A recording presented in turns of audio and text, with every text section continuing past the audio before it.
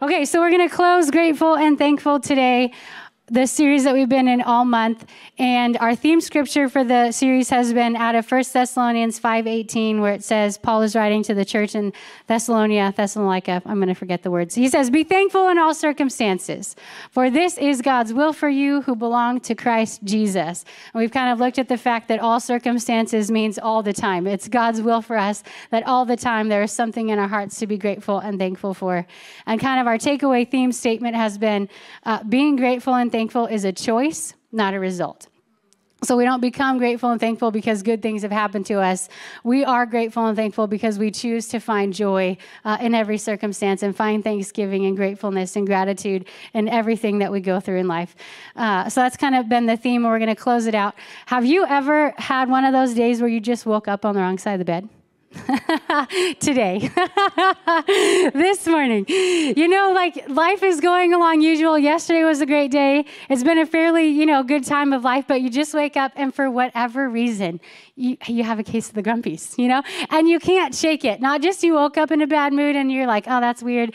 Like when you wake up on the wrong side of the bed, you're there all day. And it doesn't matter, for me, I can try really hard to get out of that. But it's just for, things are generally well, but I'm grumpy, I'm irritated, I'm frustrated, and I don't have any reason to be that way, but every little thing is irritating, all the things. And you're not trying to be that way. Like when you notice what you're doing, you're trying to take deep breaths and you're trying to be nice and you're trying to be kind and you're trying not to get irritated that somebody left something on the counter and the dirty socks are in the living room again. Like those are small things, but they're annoying today, extra annoying. And it's like, those sticky hands when you put a quarter in the dispenser and the little plastic things and you got those sticky hands, they don't stick very well. But it's like one of those massive sticky hands just came out and stuck to you and you can't shake it. It's just, the grumpies, they're there. It's real hard to be grateful and thankful on a day like that. No? Anybody? It's real hard to be grateful and thankful and not feel like you're faking it. Like, they told me to be grateful and thankful, but this sucks, And then you kind of feel like a hypocrite because you're working real hard, but nothing on the inside is matching anything out there. And I mean, believe it or not, I've had plenty of those days myself. We all have. And sometimes on those days, out of nowhere, I'll get a text from a friend or a family member who has no idea I've got a case of the grumpies today. They have no idea that I'm doing my best and I'm only halfway yelling. I'm not doing all the yelling. I could be doing more, but I'm working on it. But they'll just randomly be texting me to tell me that I'm on their heart or on their mind, or maybe they're praying for me today. Or sometimes it's something as stupid as like one of those dumb GIFs and like a funny memory. And it's enough. Like that one thing, that simple touch is enough to, for a moment, just for a brief moment, kind of shake me out of that slump, And it makes me think like, okay, yeah, for whatever reason, life feels kind of hard today and I'm super grumpy and I'm irritated and I'm frustrated, but I'm not really alone. And I don't need to make such a big deal about all the things that I've kind of fixated on today. Like it's enough for a moment to remind me like, oh, I've got friends. I've got family. They care about me. And so whatever this is weird and I don't love it, but I am grateful. It's enough to kind of help me shake out of that. And so it's that idea that I'd kind of like to talk about today as we close out the Grateful and Thankful series. Kind of a takeaway statement is it's the expression of gratitude that makes all the difference in our life. It's the expression of gratitude that makes all the difference in our life. So we, as a people, whether we have given our life to Jesus or not, doesn't matter. We are and have been created in the image of God as a people, and we're not meant to do life alone. He's one God, three persons. He's a triune God who exists in and of himself in community, in relationship. And he created us in his image for community and for relationship. And he brings transformation to us in and through community and relationship with people. And so knowing how we can express gratitude and thankfulness to the people around us, I want you guys to hear this, is more powerful and spiritual than we may give it credit for. knowing how we can express gratitude and thankfulness to the people around us is more powerful and spiritual than we may give it credit for. Because to show gratitude and thankfulness to a person isn't just to check the box of, okay, I did my nice thing today, because that's what good Christians do. But on a deeper level, and that's what I want us to see today, on a deeper level, if there is understanding behind why we do what we do, then there is power to bring God's healing, his wholeness, and his cleansing to the people around us through our niceties. So not just checking the box of doing the thing that good Christians do, but there is a real and active power behind what we do if we do it with an understanding that the living God is inside of us, and he brings transformation and power and healing and cleansing to the people around us. So today I just want to focus on one passage of scripture. We're going to be in Romans chapter 12.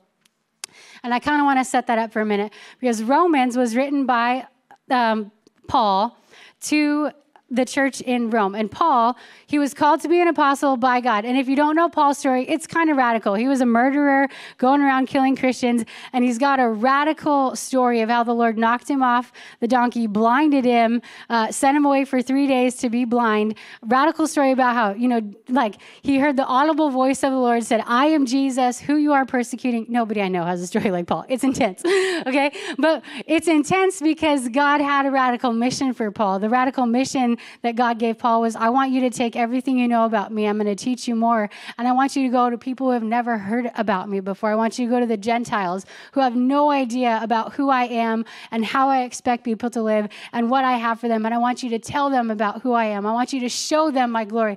I want to do miracles, and I want to perform things through you so that people can, so we had a radical mission. So he did that. He went around telling all the Gentiles, and hundreds of churches were planted. House churches, large churches, people converted in temples, all kinds of things. Okay, radical story.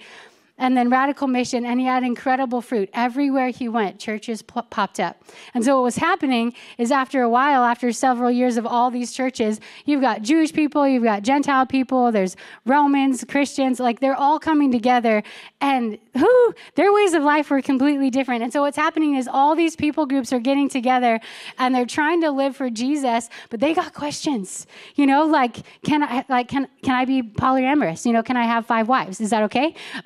Can I, if you go read the book of 1 Corinthians, it's crazy the amount of things that Paul was dealing with. And so what happens is, in their questions, the guy they know is Paul. Like, you started this thing, you told me about it. Help me figure this out. And so they write letters to Paul, and Paul's like, good God. But what he does is he hears their heart, and then he writes letters back to them, and he encourages the things that they're getting right, and he corrects the places where their understanding is faulty, and then he challenges them. If you've given your life to Jesus, you need to live this way, and here's why. And so most of the New Testament is letters back to churches asking questions about how to live life as a community of people saved by grace. And so part of his purpose in writing to the Roman church specifically, is that he wanted to teach them how to live in God's righteousness in everyday life. So in everyday life, they wanted to know how God's righteousness plays out in the things that I do. And so Paul wrote to them about that.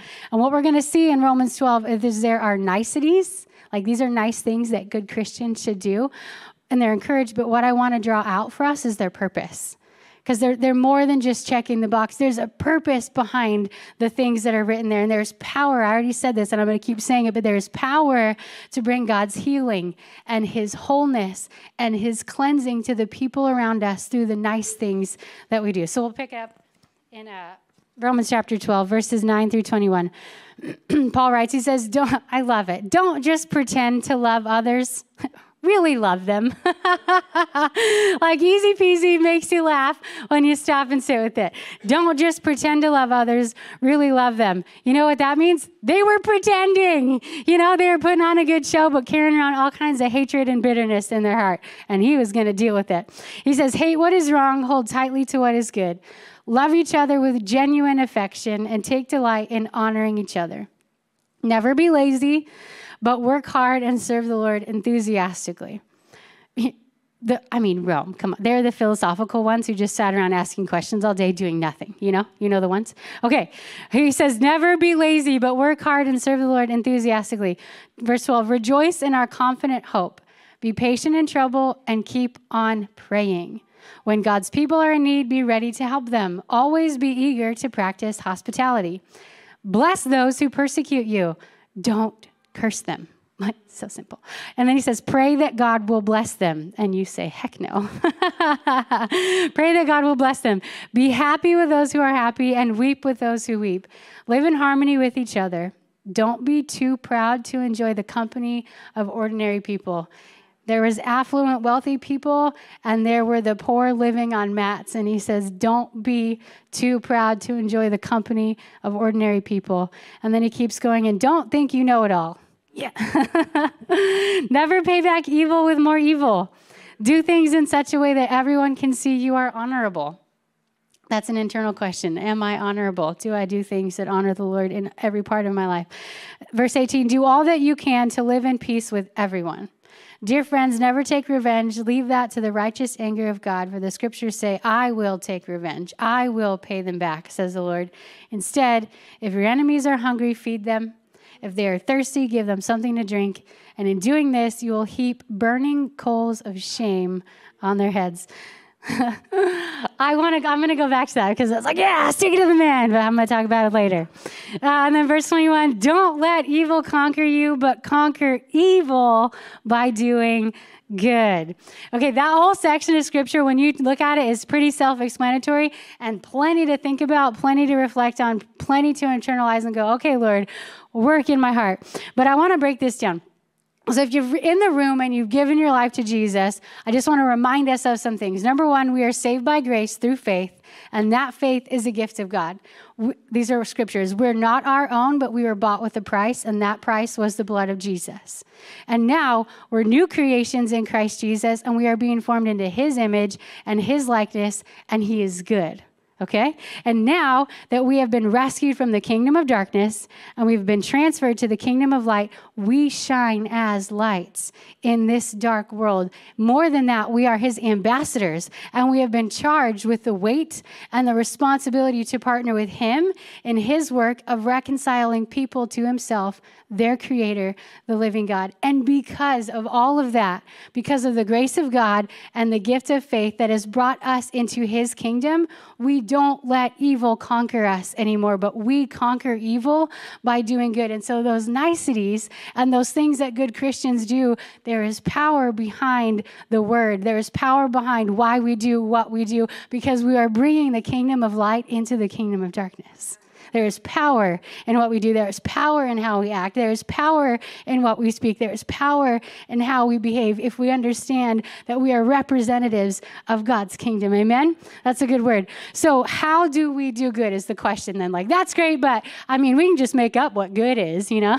You can, and it may or may not be. But first off, the word says, and I love this, don't just pretend to love people. Don't pretend to love people. We need to really love them. And so how do we really love people? We're just going to look at three things. Number one, we're back to the verse. It says, love each other with genuine affection and take delight in honoring each other. So you can write this down. The number one way that we can do good to people is to honor each other or honor people. And I want you to think about it this way, because every person in your family, every person at your job, every person you meet is a person who's been made in the image of God. And he has a good plan for their life. And so the word says, take delight in seeing them as your Father does.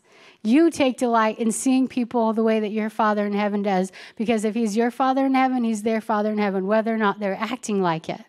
He is still their Father in heaven, and he still has a good plan for their life. And you get to honor them and bring redemption to their heart and to their soul because of who you are and who he is in you. And so, in other words, to take delight in seeing people as the Father does is another way to say that is it's fun for you to see people the way that God does. It's fun for me to see the way God sees them. When you look around the room and you think, or you look around your family and, you know, people drive you crazy.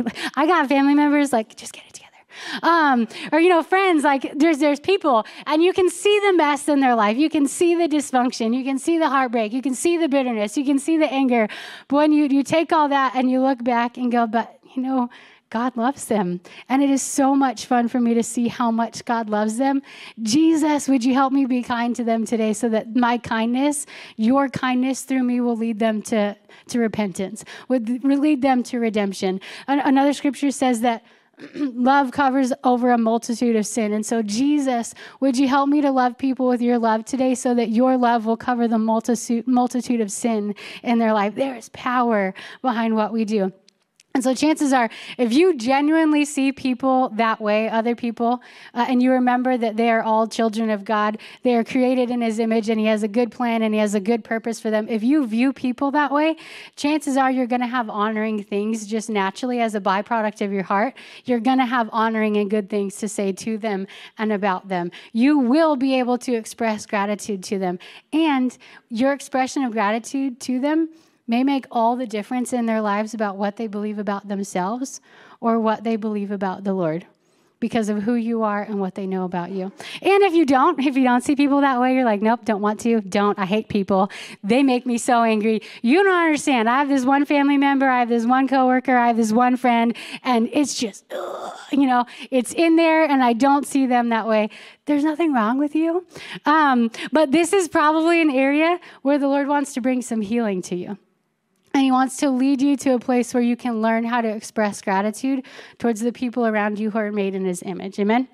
Okay, the next one we can do at verse 11, he says, never be lazy, but work hard and serve the Lord enthusiastically. Never be lazy, work hard and serve the Lord enthusiastically. So you can write this down, serve the Lord. We can do good by serving the Lord. And what that really means is let the Spirit excite you as you serve the Lord. Let the Holy Spirit excite you as you serve the Lord.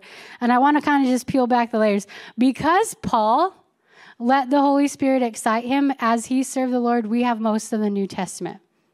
And 2,000 years later, we're still benefiting from Paul's walk with Jesus and all the words he spoke to the followers of Jesus then because he let the Lord excite him and what he did. Now, he did not always wake up on a bed of roses, okay? Let me tell you. His life wasn't sunshine and butterflies and roses. Once he gave his life to Jesus, it actually got incredibly hard. He had a cush life before he met Jesus. When he met Jesus, read his story in the book of Acts. He was beaten. He was put in prison. He was shipwrecked. His life got very, very hard. So it wasn't sunshine and roses, but there was joy and there was delight. He served the Lord enthusiastically because he let the Holy Spirit excite him in what God was doing.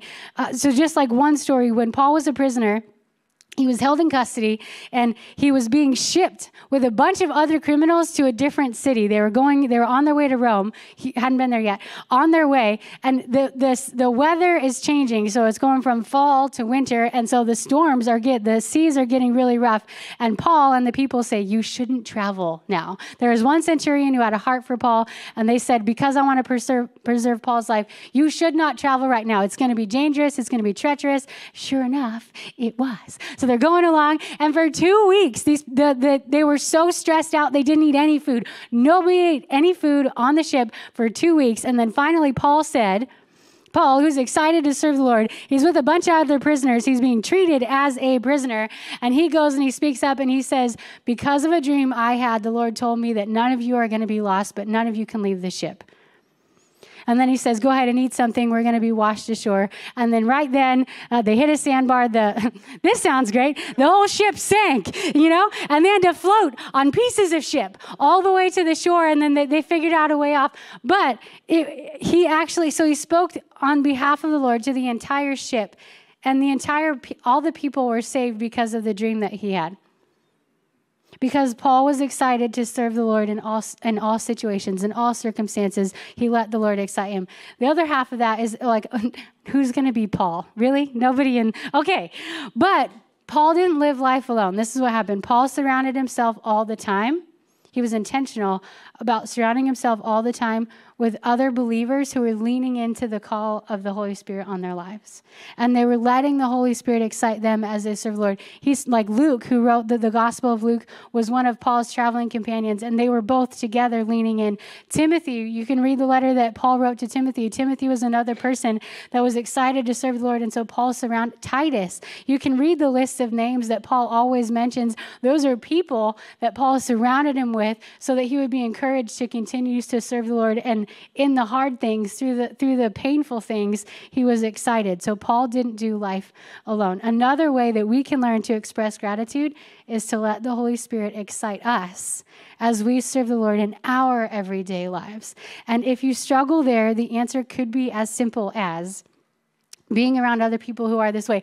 Do you know people who are genuinely excited to serve the Lord all the time? Like, it doesn't matter what's happening in life. They have joy and they remember the word of the Lord to them, and they elevate you. You know, when you get around them, you're like, man, I love being around that person because they're encouraging and they remind me of the truth and they remind me of who I am and they remind me of where I'm going and they keep pushing me up the mountain. You got people like that. Like, you got to be around them. You have to be intentional about being around those people. Maybe it was your life group. You went through life groups, just closed. They'll reopen in February. But we just went through a whole season of life groups. And maybe in one of your groups, you met somebody or you saw somebody and you're like, now that the life group's over, you think, man, I kind of miss being around that person. They were really encouraging. They brought joy to me. And so maybe it's hanging out with people from your life group. Or maybe it's, for you, it's going through Growth Track. It's time. The time is now for you to go through Growth Track and get on the serve team and start being on the dream team. Why? Because you want to meet other people who are living that way, excited to serve Jesus, so you can see them in action and learn from them. If that's you, Growth Track is coming up December 3rd. All 3 steps are happening. You can find out more about who we are. You can find out more about who you are. You can find out about our serve teams and how you fit, so you can start making a difference and being with people who are excited to serve Jesus, because we've got relationships in life. I don't think any one of us is so lonely that we don't have even one friend. But the question is, are the friends we have leading us in the direction that we want to go? Are they helping us grow in who God has called us to be? Are they helping us to be lights who shine in this dark world? Or are they slowly snuffing out the light that God has placed inside of us? So let's be intentional about who we spend time around. And then the third scripture I want to bring up again is, when God's people are in need, be ready to help them. Always be eager to practice hospitality. So you can write that down. Practice hospitality. One way that you can do good to each other is to practice hospitality. Now, that doesn't mean when I hear hospitality, I'm like, I'm not hospitable. I'm learning, because I know people are hospitable, and so I'm watching, like, what do you do? Oh, you like put snacks out? Okay, yeah, snacks. Oh, you offer them water? Not garbage water, but real water? Someone came to our house. I love those bubbly water drinks. And I got this one as spiced apple. And I was like, yes, I love it. It's so good. Tastes like cider without any of the sugar, you know? People are turned off by that. I'm not. So someone came over and I was like, hey, yeah, I was drinking it. And he was like, I offered it to them. And, you know, it's like, he didn't like it. And then Elliot over here, we're great hosts, right? Offers him some kombucha. Elliot brews his own kombucha, okay? And so, you know, so like, you want some homemade kombucha? So he brings it out. We offer it. We don't give him any water. We don't give him any real drink. We give him 2 trash drinks. Like, here you go. Now let's talk for an hour, okay? Great hosts. So I have to learn from the people around me about how to be hospitable. But that's not what that means. It doesn't mean you have to have a nice, clean, large home and start bringing people over and be an amazing cook and serving them, 17-course meals.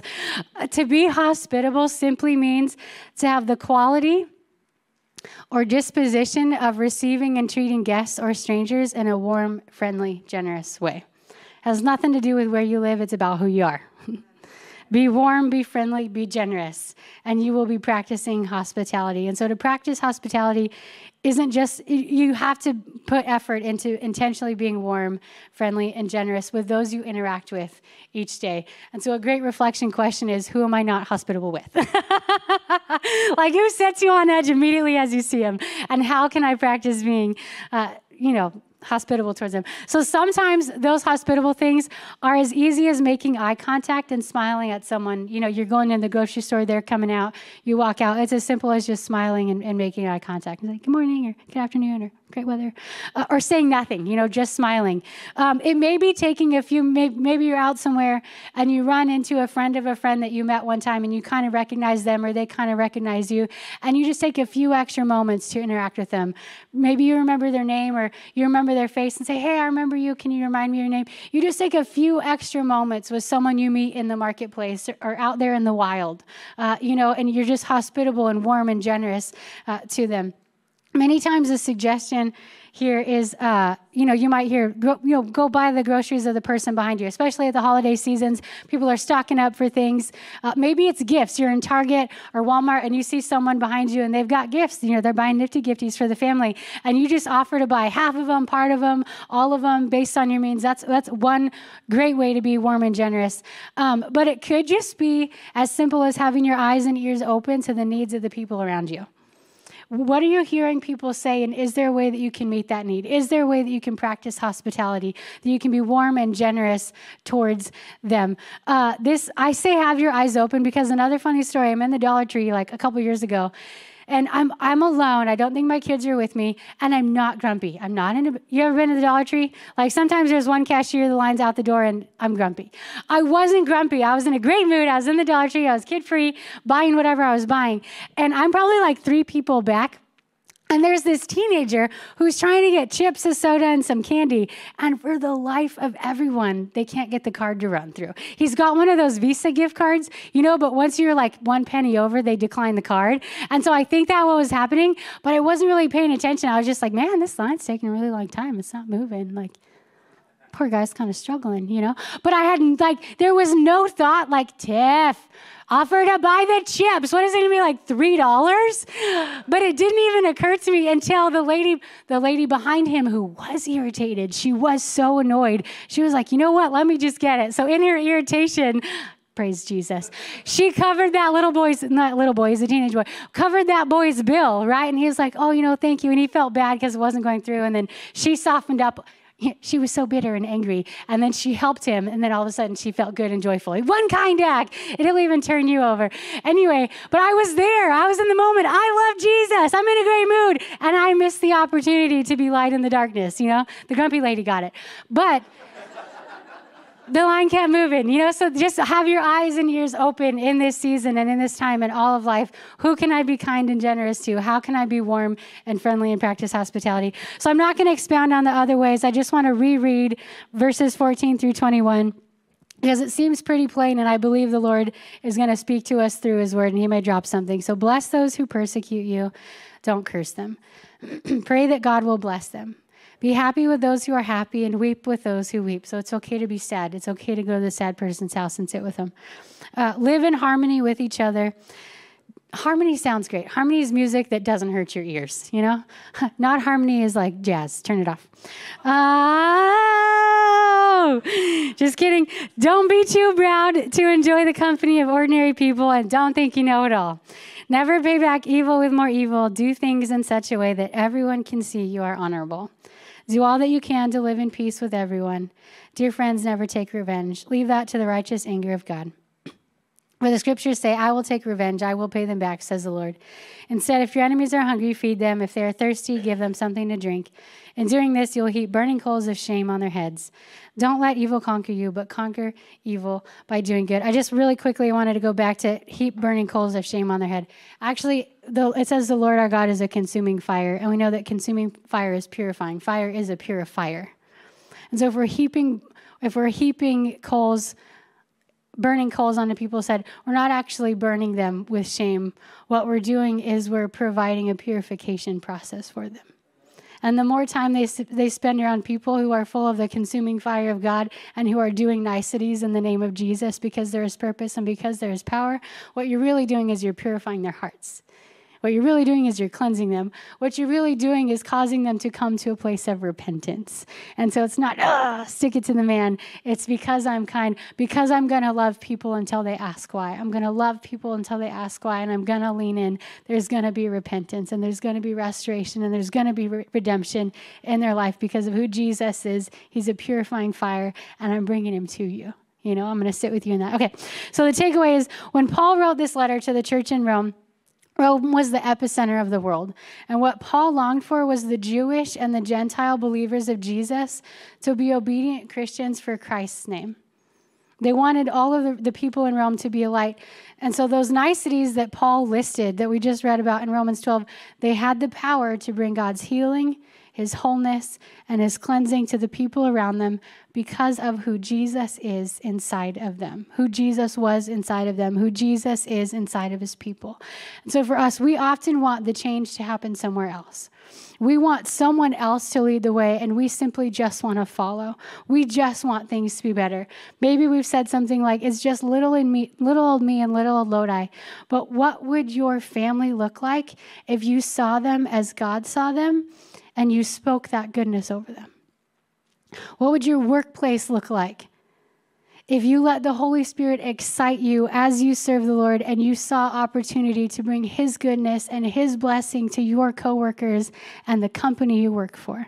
And what if your family and your workplace started to look that way? What would it do for their families and their workplaces? As you keep on going and you're playing down the line, I do it, and then they're impacted by it, and then they're impacted by it, and then they're impacted by it. How many families and how many workplaces and how many neighborhoods would be impacted just because I decided to turn on the light, just because I decided to express gratitude through the way that I live my life? So I have this fun little illustration. I've got all these candles, and you got them all. So the lights are going to come off. So I've got a fire, and it's good for me. Jesus is alive inside of me, and he's doing things. But I walk around, and what I do is I bring light to other people. And as I bring the light to other people, then all the other lights start going on. So if you have the light, you have to work really hard to turn it on. I know it. But in a really dark room, when all the little lights start shining, then what happens is light shines in the darkness, and there is hope. And it may just be one little spark, but when all the sparks light up, it really does light the way. We're going to keep the lights off and these on for a minute. Just the other day, the power went off in all of Woodbridge, and the only thing I had were these guys. Okay, I had like 5 of them. And I turned on one, and it made a little bit of a difference, but I had to like carry it, I had to like shine it right out what I was looking at. I was trying to write something down, and I had to do this. But I found a few more of them, and I lit them up, and I put them all over my house.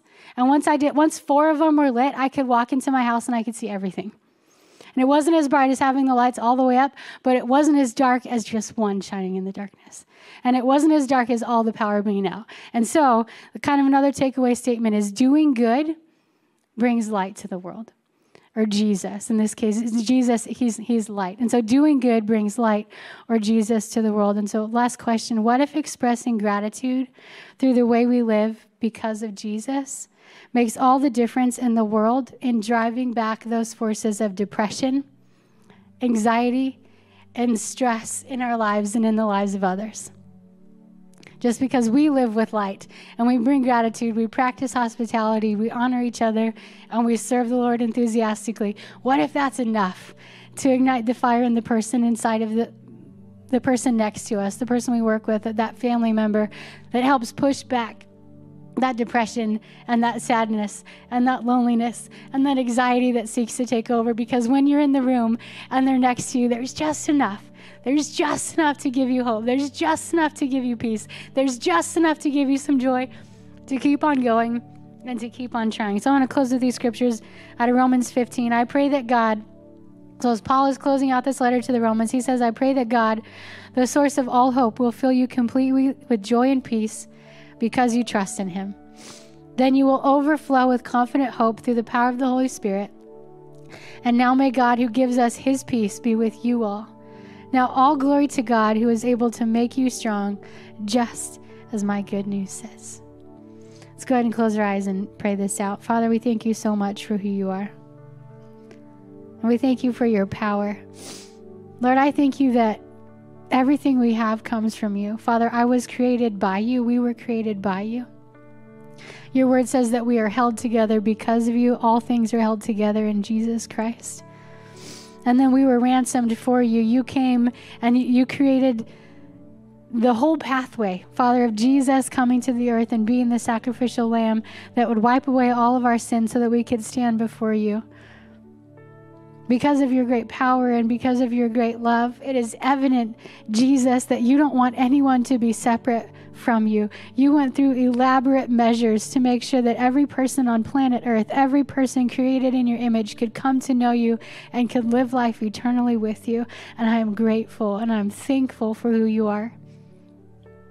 And so I thank you for your people. Father, I thank you for every heart that is in the room. I thank you for every mind that is in the room. I thank you for every life that is in the room. Jesus, that you are on the move and you are at work. Lord, for all the places in our hearts and in our lives where we doubt and we struggle and we have anxiety and we're caused to maybe not be grateful, to maybe not be thankful, I thank you, Father, that you are there in those places and you are ministering.